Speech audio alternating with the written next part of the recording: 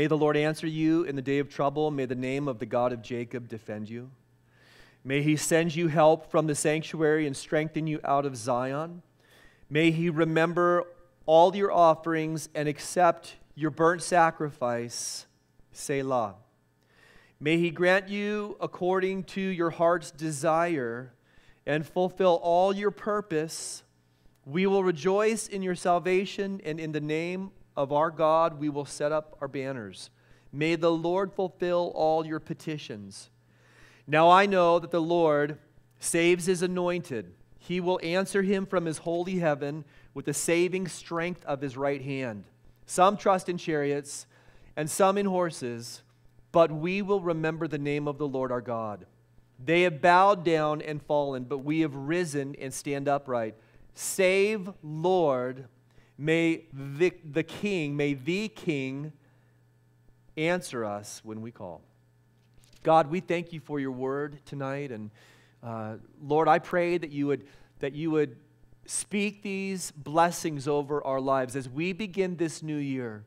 God, may these words in your word in Psalm 20, God, may they not only be spoken over our lives tonight, but God, may they prophetically be spoken over our lives throughout this year, that God, in a way, in a sense, these words would guide us and keep us and uphold us and strengthen us. We're thankful that though we can't predict what's going to happen this year, you know every single detail, and we're at peace with that because you're a good Father, and we trust your love for us. Tonight we ask that you would encourage us and strengthen us, God, that your word would be spoken over us in a way that would give us life and cause us to flourish spiritually. I pray tonight, God, that you would be recalibrating us, God, making adjustments in our lives so that our path is straighter, our commitment is more determined. God, our faith is more focused on you than it ever has been before. Cause, we pray your blessings to flow in Jesus' name. Amen. Well, this is obviously a Psalm of David, as David, conveys himself as the author, and then, of course, he's writing, in this particular circumstance, there were times where David wrote not only the lyrics, but he also wrote the melody, and then he composed it on the niganoth or whatever instrument he happened to be playing. He was a really talented guy. In this particular circumstance, David is composing the lyrics, but he's passing it off to the chief musician who would have been one of the priests. There was a particular group within the Levitical priesthood that really, they were dedicated to worship in the temple, or in this case, the tabernacle, because the temple hadn't been built yet. So David is composing these words, and he's passing them off to the one who's really going to put it to music. Now, this particular translation says a Psalm of David. There are other translations that say a Psalm for David. So it's possible that David is writing a psalm in a way for himself, almost in a sense that as the psalm is read and spoken, it is done so as a prayer over the king. Which I think is absolutely appropriate. We in our life should never be above getting prayer. We should never be in a place. And there are people who come to me and they say something almost apologetically, "Pastor, can I pray for you?" Like you're the pastor and you probably really don't need it, but if it's okay and I'm almost sorry for asking, "Can I pray for you?" And I'm like, "No, get away from me." No, I don't say that. "Who are you, you little person?" Obviously not. It's like, yes, please pray now, and just don't pray now. Pray always. I covet your prayers. I need your prayers. We should never be in a place where we're above. Sometimes this happens in ministry. When you're the one counseling, and when you're the one praying for people, and when you're the one teaching the word and telling everybody else how they ought to live their life, you know what I'm talking about? Well, let me just tell you how it is. Sometimes, and I know this, I've been in ministry long enough to be able to say this, Sometimes you're the last one who's actually open to receiving encouragement or receiving correction or being humble enough to receive prayer. It's a very dangerous place to be, particularly for people who have a counseling ministry, who find themselves in a place where they're counseling everybody else. And oftentimes what, unfortunately, I see is those people can begin to think that they're the last one. Since they're the fount of all wisdom, of course, they know that everything that they're doing is right, and that's not always the case. So my point is this: we need to be humble. It's good to ask people for prayer, and please don't ever feel like you're above that. Tonight, I chose this psalm because this psalm has 6 blessings in it. There are 6 blessings in this psalm, and I really wanted to begin this year. If nothing else happens tonight, I wanted to begin this year by speaking these 6 blessings over your life, and that these blessings from the Word of God would really be a blessing to you. So when I say blessing, I mean this. These things that we're going to be speaking, they kind of operate as prayers. In a way, as I am teaching them to you, I'm asking in prayer that God would do these things in your life. But even more than that, since it's from the Word of God, I am praying knowing, without a shadow of a doubt, as I ask God to do these things, as these things come from the Scripture, I know for sure that God is going to do them. I think it's important for us to be able to look at these blessings and kind of use them in a sense to navigate and guide our year. My prayer tonight is that these things are like seeds that get planted in your heart, that God will bring forth to remembrance as you go throughout your year. Tonight I'm going to speak. I have half of the responsibility and you have half the responsibility. I'm going to speak these things over your life. Sorry, going through puberty. I'm going to speak these things over your life. Waiting for hair to grow. I'm going to speak these things over your life. Okay, I'm going to do the speaking. You have to do the receiving. I'm going to do the speaking. You have to do the receiving. This is how it works. When someone comes to me and they're like, hey, Pastor, can I pray for you? Yeah, absolutely, you can pray. And while they're praying for me, God, I pray that you would have your hand on Pastor's life. I'll say out loud, I receive that. I receive that in Jesus' name. By the way, that's not Pentecostal. That's just smart.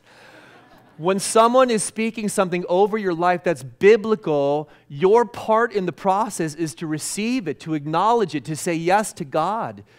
So as these things are spoken over your life, your part tonight is to take it and embrace it, not just as information, but as, in fact, what God is going to do in your life in 2017. So 6 very simple blessings tonight. The first one, obviously, is in verse 1, but you can identify these 6 blessings later on. You can do a more in-depth study, but each of them are identified by the word may. And the word may is simply a request to God. So number 1, may the Lord answer you in the day of trouble. May you have this year the blessing of God's help. May you have this. Do you receive that? So look, I'm going to do this. This is how it's going to work tonight. As we go through each of these, when I say, may you have the blessing of God's help this year, at that point, you're going to say this. I receive that. Look, you can even get crazy and you can say, I receive that in Jesus' name. Some of you are Pentecostal, right? And you're like, don't like burst out in tongues or anything like that. We can do that later, but we need the gift of interpretation because all the gifts are for today, but not right here in this moment. So look, it's been a long weekend.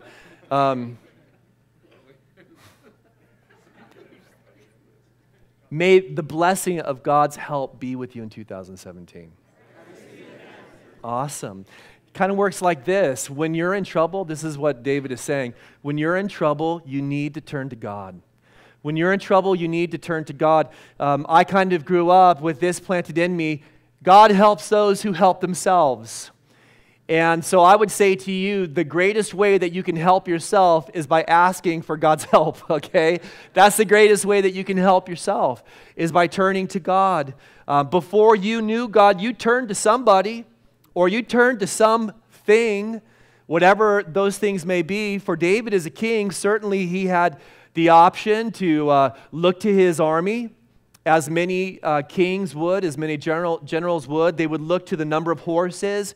They would look to the number of chariots. Later on in this psalm, he defies that tendency to look to the possessions as kind of a gauge as to whether or not something would be successful. He says, we're not going to look to our horses. We're not going to look to our chariots. We're not going to number our soldiers, because we know ultimately our help comes from God. A king could look to his army. A king could look to his counselors. A king could look to his loot or his bank account. Maybe for you, at one point in time, before you were a Christian, you looked to your personality. You looked to your charisma. You looked to your looks. Maybe you've been able to get by because of the looks that God has graced you with. You've looked to your possibly your experience. Maybe you've looked to your financial resources. Maybe for you, when you were in that moment, you turned to some sin or some vice. There were things that you looked to when you were in need of help, but all of that as a believer has gone away, and now you look to God. When you're in the midst of the storm, when things are difficult, let me tell you something. I'm not speaking this as a prophetic absolute word over your life, but I can tell you, because I've lived long enough, that you're going to experience storms this year, okay? Storms are coming. I don't know what those storms are going to be like. I don't know how long they're going to last. I don't know how difficult they're going to be.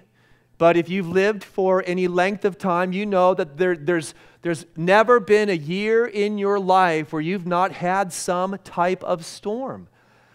And sometimes there are reasons for storms, but sometimes God brings storms. It's not that He always takes us around. It's not that He always moves them out of the way. Sometimes God directs us straight into the storm. And I can tell you, when God does that, He is always doing that, number one, so that you will learn to find your help in Him. God wants to help you. The invisible God, this blows me away, and I know this is super rhetorical. This is so obvious, but it's so sublime and it's so amazing that for me it's still really hard to get my mind around. The invisible God wants to reveal Himself visibly in your life. I think that's amazing. This God that transcends everything, holy and sitting on His throne, sees every single circumstance in your life. There's hundreds of people here tonight. And we can get lost in the numbers, and we can begin to think, that God sees on a macro level, but not a micro level. And the truth is this: the omniscient God, He knows all things, is fully acquainted with every single detail in your life. And in a sense, I don't mean to put words in His mouth, but in a sense, He is on the edge of His seat on His throne, waiting for you to ask for help. So, Christian, tonight, are you predisposed? Is your natural response when you're in the midst of the storm to go to God? Do you go to God? Or are you still relying on those temporary crutches that you have leaned on in this world that do not have the strength to uphold you and do not have the strength to bring you through? May you have the blessing. May you have the blessing of God's help in your life. And may you be wise enough this year, when you're in that moment of trouble or in that moment of need, to turn your heart to Him and to ask Him for help. This is the promise of the Bible, by the way. Hebrews chapter 4, verse 16. Just an amazing chapter. And it says this: "For we do not have a high priest," we're talking about Jesus. "We do not have a high priest who cannot sympathize with our weaknesses, but was in all points tempted as we are, yet without sin.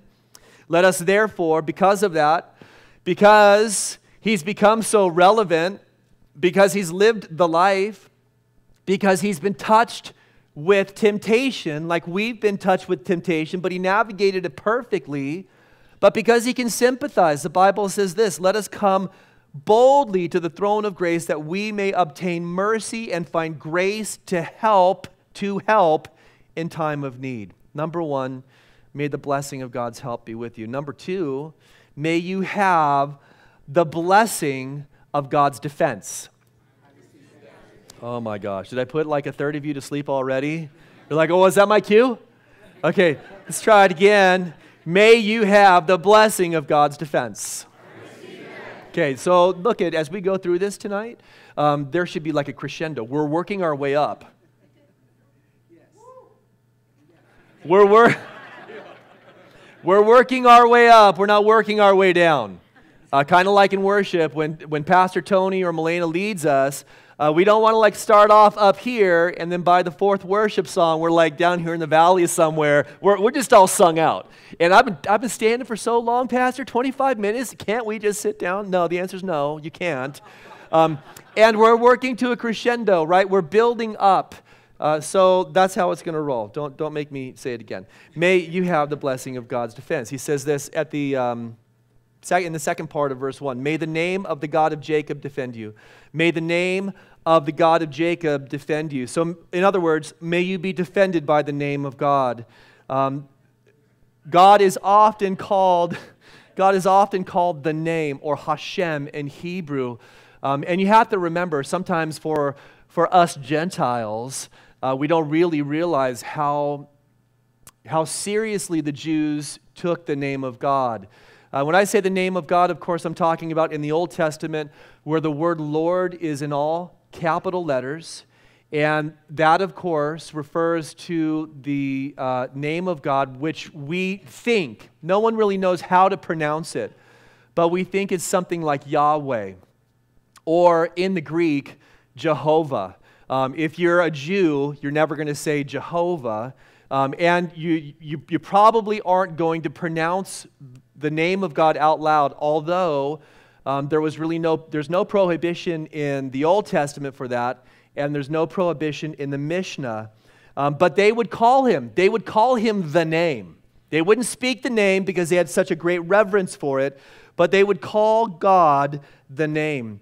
And oftentimes when the scribes, they were taking the scriptures and they were transmitting them onto another scroll, when they would get to the name of God, they would take a ritual mikvah bath, they would put on new clothes, they would get a new quill and new ink, and then they would write the name. That's how much they respected the word of God, or the name of God. The name of God was never erased. So if they made a mistake, they didn't get the white out and blot the name of God out.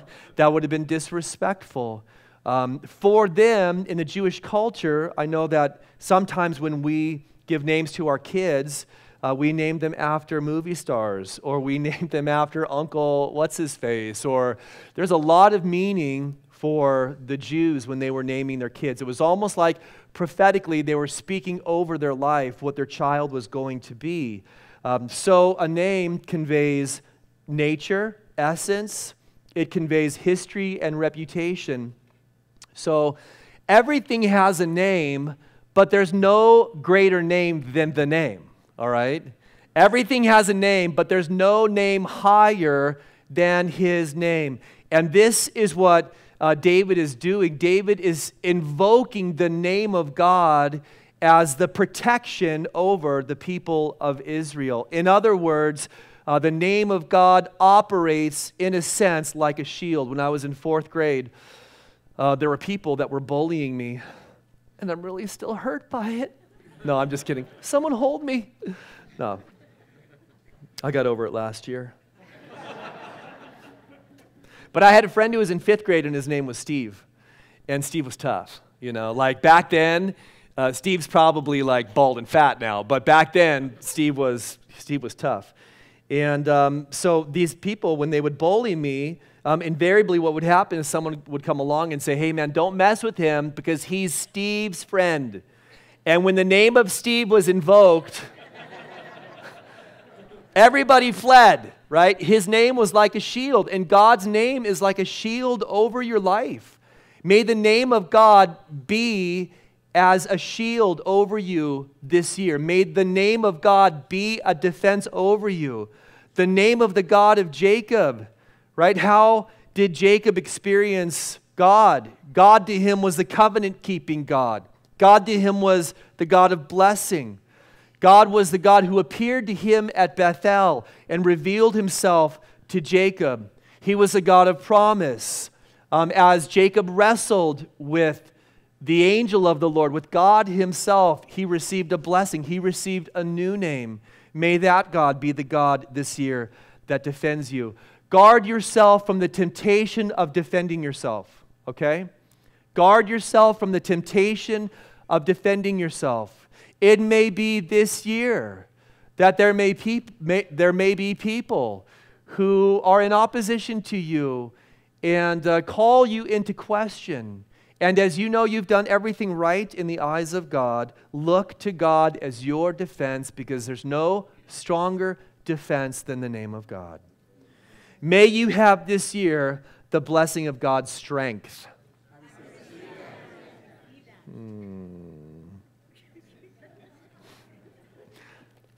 That was really bad. I'm going to give you guys a pass on that, okay? But next time, don't let me down. So may you receive this blessing, the blessing of God's strength. He says in verse 2, may he send you help from the sanctuary and strengthen you out of Zion. So, of course, the sanctuary represented the presence of God, because that's where the presence of God dwelt, the sanctuary being the tabernacle, the holy place and the most holy place. And Zion, of course, was the mountain where the tabernacle was placed. It was the same mountain that Abraham offered Isaac to the Lord on. The same mountain where David purchased the threshing floor of Araunah and ultimately placed the Ark of the Covenant. The same mountain that when the Jews returned, Zerubbabel rebuilt the temple, the second temple, which was ultimately modified by Herod. The same mountain where the Temple Mount stands right now, and ultimately the third temple is going to be built. But for the Jew, the sanctuary and Zion represented the presence of God, and your strength comes from God's presence in your life. You don't have to make a pilgrimage. Look, I pray that all of you go with me to Israel, but you don't have to make a pilgrimage to find the presence of God. If you're a child of God, remember that when Christ hung on the cross, the veil was torn in two from top to bottom, and that physical temple was replaced by your mortal body. And now as a believer, you house the presence of God in the third person of the triune Godhead. In other words, listen, God dwells within you. And your strength is found when you have communion with the Father through the Son. This is the source of your strength. May you remember that this year.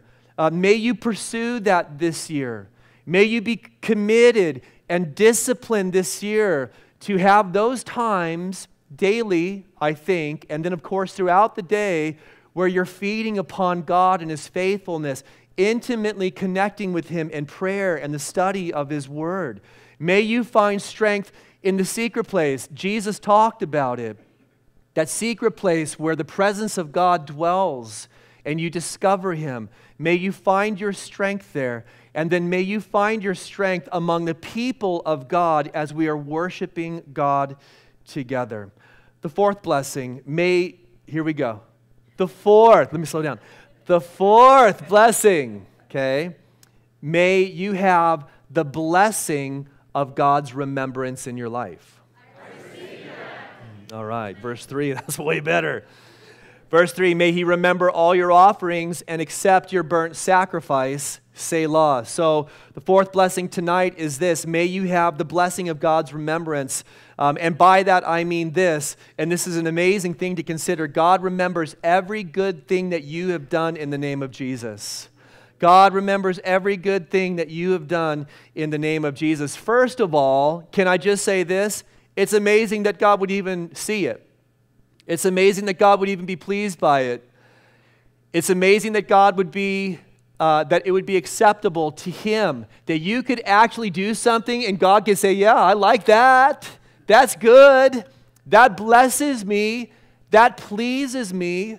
The only reason that is possible is because those things that you do by faith in the name of Jesus have been sprinkled by His blood. They've been sprinkled by His blood, and they've been made acceptable to the Father because the sacrifice of Christ was made. May God remember, God sees every single thing. You may look back on this year and, you've served, you've poured your heart out, and there's just not a lot of thankful people. You're a mom. I was just thinking about this yesterday. My wife works tirelessly, and the house is constantly clean because, it's just the way she rolls. But she works hard to make that happen. And I was just thinking about it, so thankful that my wife works so hard to bless her family, to take care of her kids, to give me the opportunity to be freed up, to serve God in the capacity that I do. And you know how it goes. Sometimes as a mom, it feels as you're rolling out another load of laundry, as you're making another bed, as you're preparing another meal, and everybody just gets used to it, right? Everybody, of course, mom does that because she's supposed to. It's her job, and sometimes as a mom, you're like, what the heck is this all about? Like, I'm working my fingers to the bone. Isn't anybody thankful? Doesn't anybody see? Let me tell you something. God sees. God sees what you do. We have this idea that the most rewarded people in heaven are going to be pastors and evangelists, and I just think we're all going to be shocked. I think we're all going to be shocked. Where's Derek? Oh, dude, he's in the back. Like, he's way in the back. And do you see his crown? It's really small. It's really small. And then there's going to be all these moms in the front, and God's going to say, I saw it. I saw that. I saw that. All these wives in the front, and God is going to say, I saw that. And you know what? You did that for me. You did that for me. You did that when no one else acknowledged you. You did that when no one else patted you on the back. You did that when it was hard, when it was difficult. I think the most meaningful service to God is in those moments where it is hard, where it's difficult, where it costs you something. And even if no one else sees, I want to tell you today that the eyes of God are on your life. And may He bring to remembrance. He doesn't miss a single thing. And as you serve Him, He is going to honor you with that sacrifice that you have made for Him. Colossians 3:17 says this, whatever you do in word and in deed, do all to the glory of God. And that means more than just doing it in a way so that everybody else sees. It means doing it in a way ultimately where the most important thing to you is this, that God sees. I get concerned about that sometimes. Even, look, for me as a pastor, I do a whole bunch of stuff in front of a whole bunch of people. But that's not what it necessarily means to glorify God. It means to have a heart so that when you're doing something, it doesn't matter if no one else sees. What matters is that God sees, and it is pleasing to Him. Hebrews 13:16 says this, do not forget to do good and to share, for with such sacrifices God is well pleased. You're at that intersection and God stirs your heart and it's your last $5. And you're not sure necessarily how this guy or gal is going to use it. All you know is this, that God has touched your heart and stirred your heart. And so what do? You roll down the window and you hand that money and you say, God bless you, I'm praying for you. And I pray that God uses this in your life. God sees those things and God is well pleased with them. The fifth blessing for you tonight is this. May you have the blessing of God's fulfilled purpose for your life. The Bible says in verse 4, may He grant you according to your heart's desire and fulfill all your purpose. We will rejoice. This is the response to this blessing. We will rejoice in your salvation, and in the name of our God, we will set up our banners. So the fifth blessing tonight is this, that God would bless you this year with a sense of fulfillment in the purpose of your life. As you're searching for purpose, may this year be a year where you are experiencing the fulfillment of purpose in your life. And that happens, listen now, that happens when His desires become your desires, okay? When His desires become your desires. When I say purpose, I don't mean your will be done on earth, okay, as you hope it will be in heaven as well. I mean, you've come to a place in your life where this is what you want. Your kingdom come and your will be done on earth as it is in heaven. By that I mean this, that as a Christian, you have aligned yourself with God's desires. You have changed your life so that you're living in congruency. You're congruent with the Word of God. Like, you're not saying, hey, God, these are my demands, and you got 24 hours to meet them. You got another year of singleness? I don't think so. And if you don't come through, then you know what? I'm out of here. Have you ever threatened God before? Yes, you have. Have you ever given God an ultimatum? Like, let me tell you how this is going to work, God. Do you know he's got to laugh? He just laughs in heaven. He's like, oh, I love you, you little... There are like 5 words that crossed my mind right there. None of them was appropriate, so... Not a word I want to put in God's mouth, but you know, he just, you know, he smiles. Tony was praying before the service, you know, just that God is so long-suffering with us. He's so long-suffering, like really, do not take yourself too seriously. And this is true for me and for those in leadership, because no one is all that. No one is all that. I mean, when we really compare ourselves to God, we are all pretty much standing on the same ground. And He is God, and we are not. He's an amazing God. He's high and lifted up. He's exalted. And this is our desire. Our desires should be conformed to His desires. And this is when you experience fulfillment as you're seeking for purpose in your life. When you lose your life for His sake and for the gospel's sake. This is the crazy thing. It sounds so counterintuitive. That's when you find it. You don't find yourself, you don't find purpose in your life when you find yourself. You find purpose in your life when you die to yourself and you begin to live for God. When you choose to live dead. And it sounds like an oxymoron, but you're like, yeah, you sound like a moron, all right. I'm just saying to you tonight, when you die to your will and you live for the will of God, that's when you discover real purpose. Have you asked? Have you asked?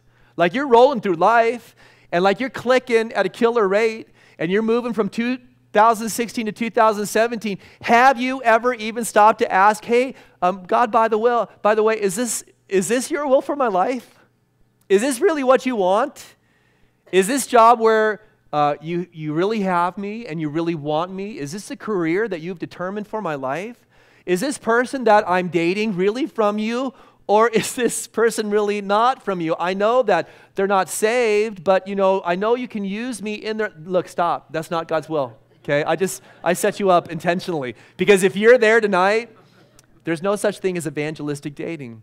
But Pastor, you don't understand. God's placed me in their life. Just shut up and stop arguing with me, okay? Do not be unequally yoked with a non-believer. But have you taken the time to even stop and ask God? God, sort it out. Maybe you are on track. You know, there's nothing better than hearing a confirming word from God saying this. You know what? Keep going. You know, keep doing what you're doing. You're exactly where I want you. Because there's nothing worse than to be unsure. When someone comes along and says, hey, is this really the will of God? Well, you know, I don't know. I've never asked. I've never prayed. You will never be in a place where you experience the fulfillment of purpose in your life if you've not first asked God whether what you're doing is His will or not His will.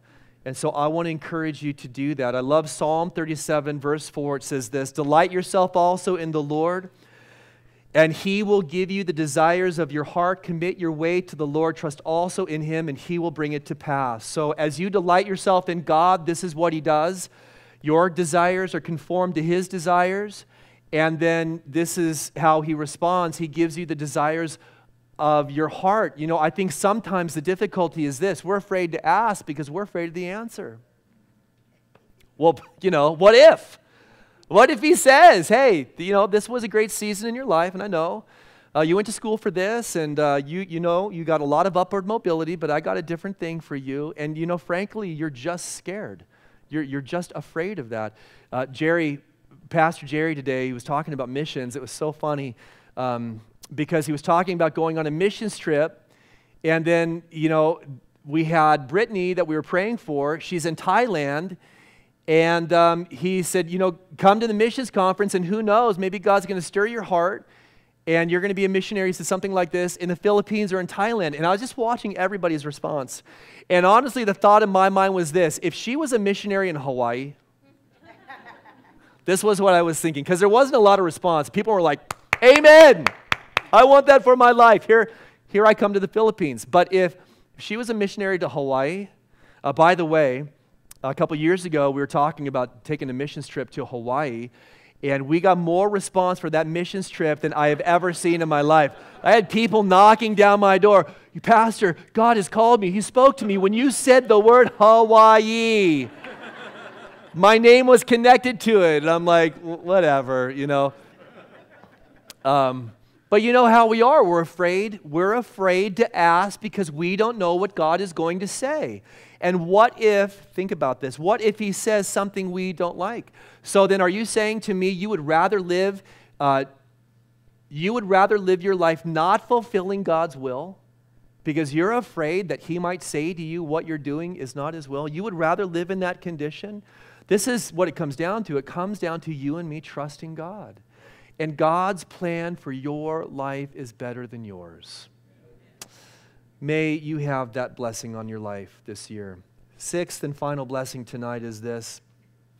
May you have the blessing of answered prayer in your life this year. I mean, this is just so good. May the Lord, verse 5b, may the Lord fulfill some of your petitions. There we go. That's right. Because that's a good word, right? 3 little letters all tied together. It's like the word but, you know, just they're great. Some of the greatest words in the Bible are the smallest words. And this is one of those words that is just a great word. It doesn't say, may the Lord fulfill a percentage of or some of your petitions. You're lucky to get away with just a few.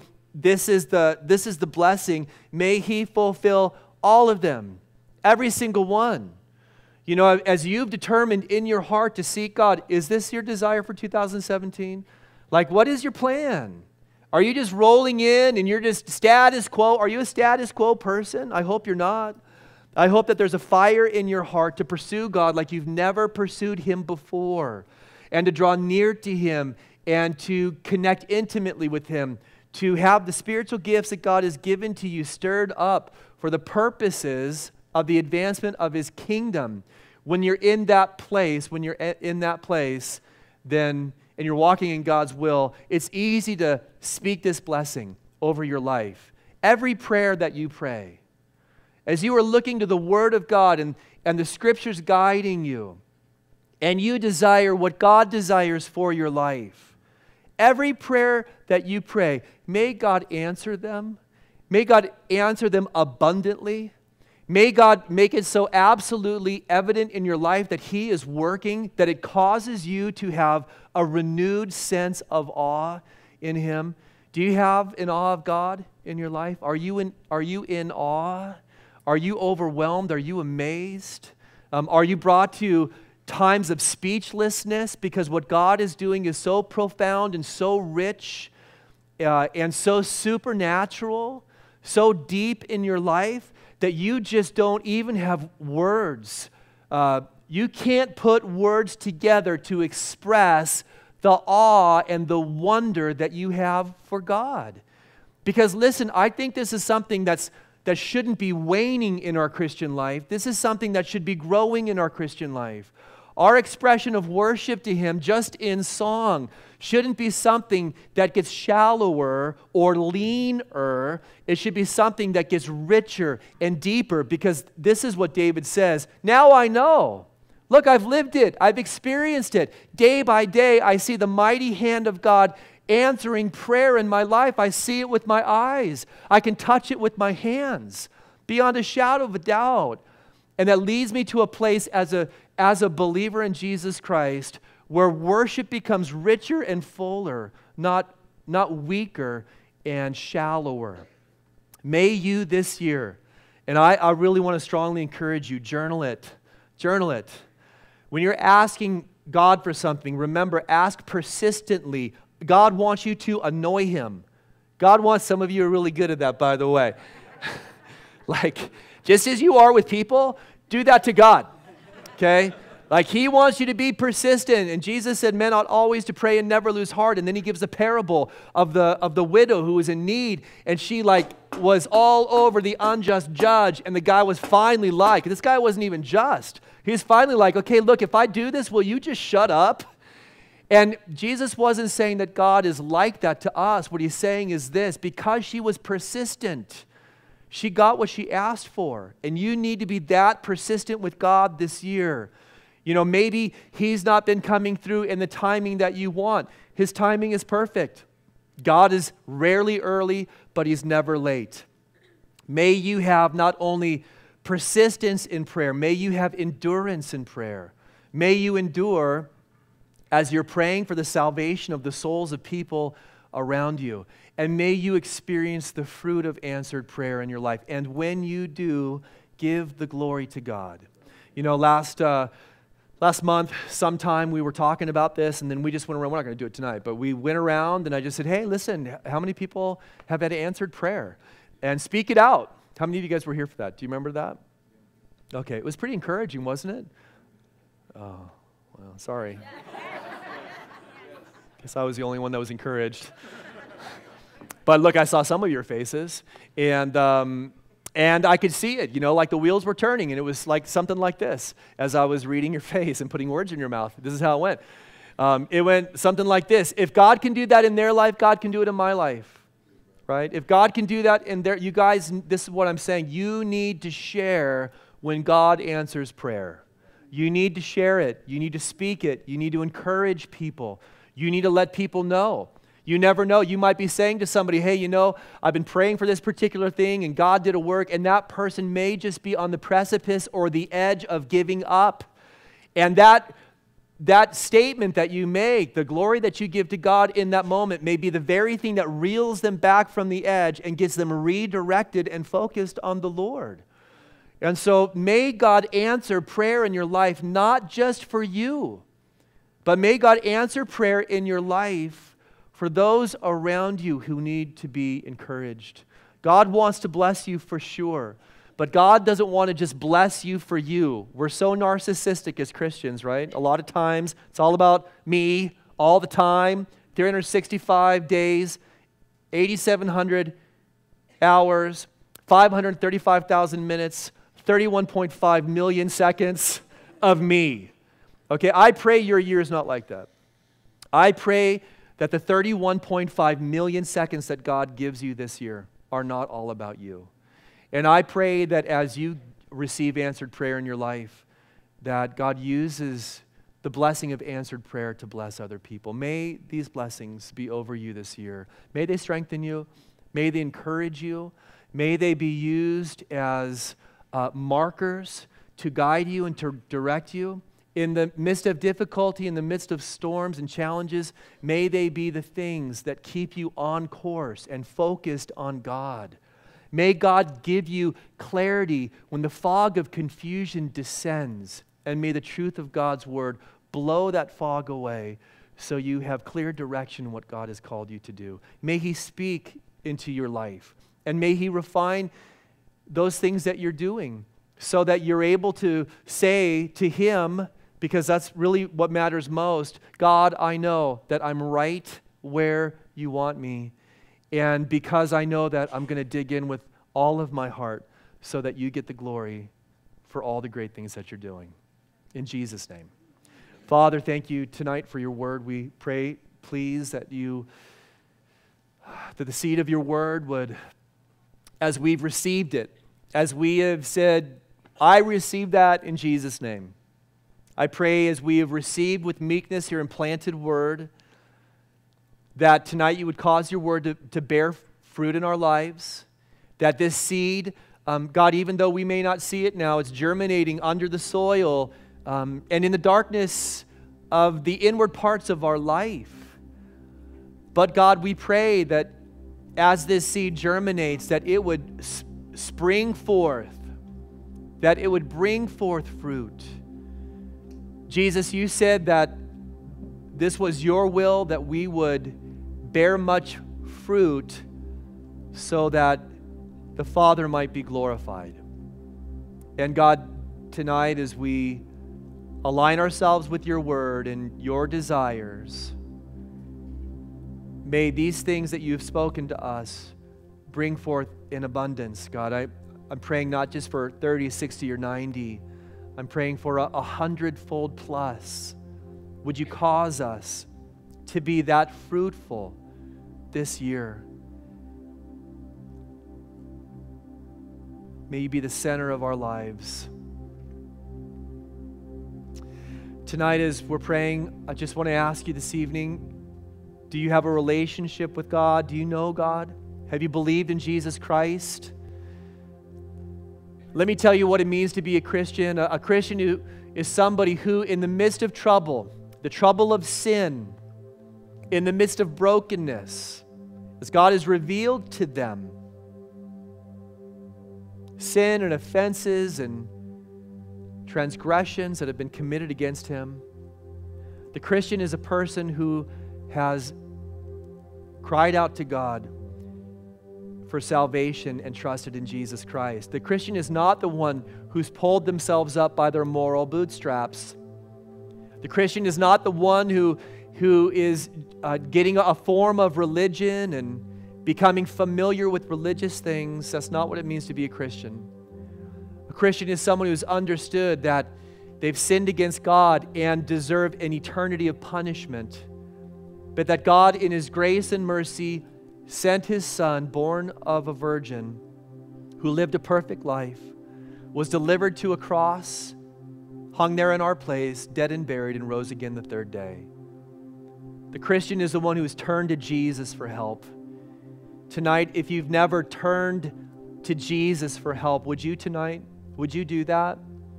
You know, maybe you've been leaning on things and looking to people or to your own abilities, or maybe you're the person that's been turning to sin and vice and addictions. And you know the truth is this, you're broken. You know you need more than those things can offer you. And tonight, the one who is able to help and deliver, His name is Jesus. Will you believe in Him tonight? Tonight you can receive Him into your life, confessing Him as Lord and Savior, trusting in His sacrifice for you and His resurrection. And this is the promise of God. This is what God says. There will be answered prayer immediately from heaven. As you make this your prayer to God and your confession to Him, He will hear immediately in that moment. And you will be saved. You will be delivered. You will be forgiven. You'll be given the gift of everlasting life. This is the promise of the Bible. And so tonight, if this is you, and here you are, brought here by God, you need Jesus in your life. Would you raise your hand tonight? Just acknowledge by the raising of your hand, you're simply saying this, Derek, that's me. God bless you. Over here, I see your hand. God bless the both of you. Thank you so much. God bless you here in the center. I see your hand here in the center as well. God is so good. He's here to help. He's ready to help. I mean that with all of my heart. This is the promise of Scripture. He is willing and able tonight to bring to you and to give to you every single thing that you need. You don't have to fix your life first. You can come to Him just as you are in faith, and He will not turn you away. Anybody else? Just stretch your hand up high. Let me see who you are this evening.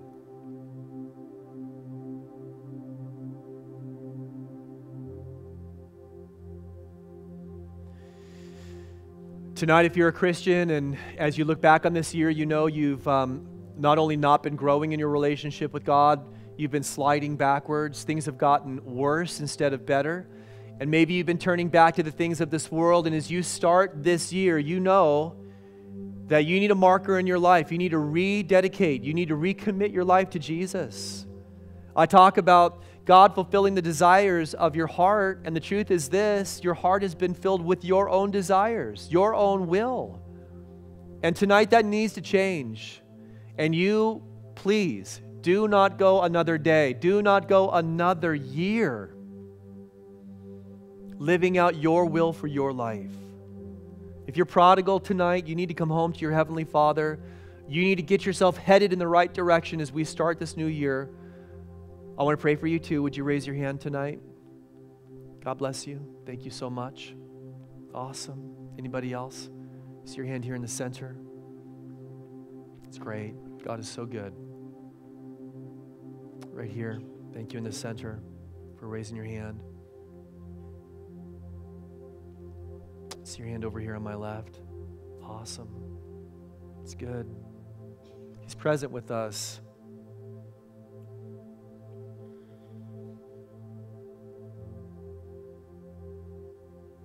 Father, thank you so much for each of these this night and just how deep the Father's love for us. It's amazing. It's so good. And God, we want to meditate on that. Bless these lives now and grant them strength and courage tonight to take this step of faith and to believe with all of their hearts. And God, to head in the right direction. And looking to Jesus for help is the right direction, God. Confirm that within them tonight, we pray in Jesus' name. Amen. Tonight, for all of you who have raised your hands, I'm going to lead you in a very simple prayer tonight. Okay, so if you are receiving Christ for the first time, or maybe you're recommitting your life to Him, just a very simple prayer of the confession of sin and trust and faith in Jesus Christ. Jesus, when He called His disciples, He called them publicly, and tonight I'm going to give you the opportunity to really make a stand for Jesus. And He made a stand for you when He went to the cross. You can do this for Him tonight. I'm going to lead you in this prayer, and I'm going to ask all of you who raised your hands, as Pastor Tony is leading us in worship, just to stand up right now. Come on down to the front of the chapel tonight. I'm right here with you. All who are broken, all who are weak, all sinners condemned unclean. If you're tired and you're thirsty, He welcomes you home. Come as you are to the Lord. Don't wait for tomorrow. Tomorrow may not come. Run to the arms of the Father. His rescue is enough. Lord, we will run to you with open arms, with sin laid down, with lifted hearts.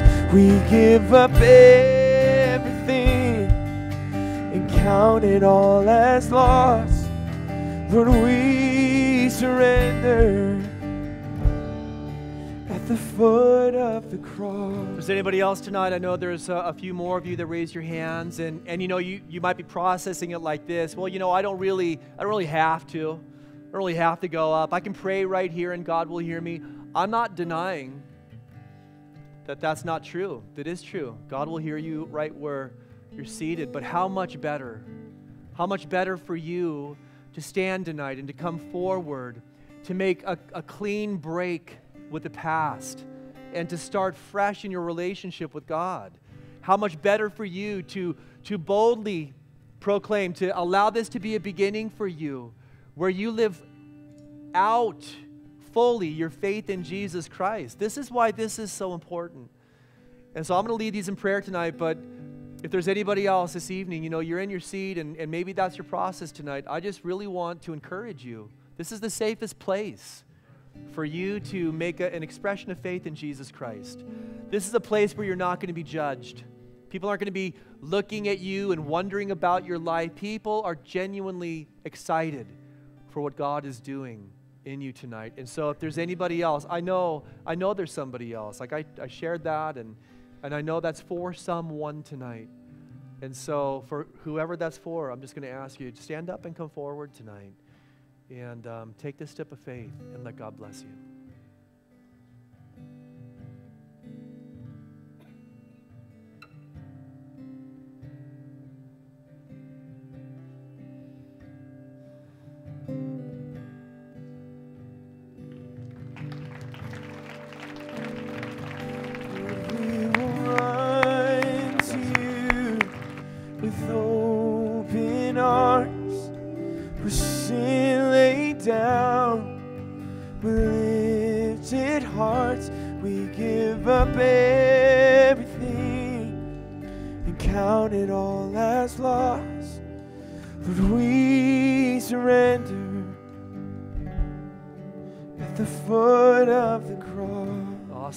Listen, we are so excited for what God is doing in your life. It's amazing.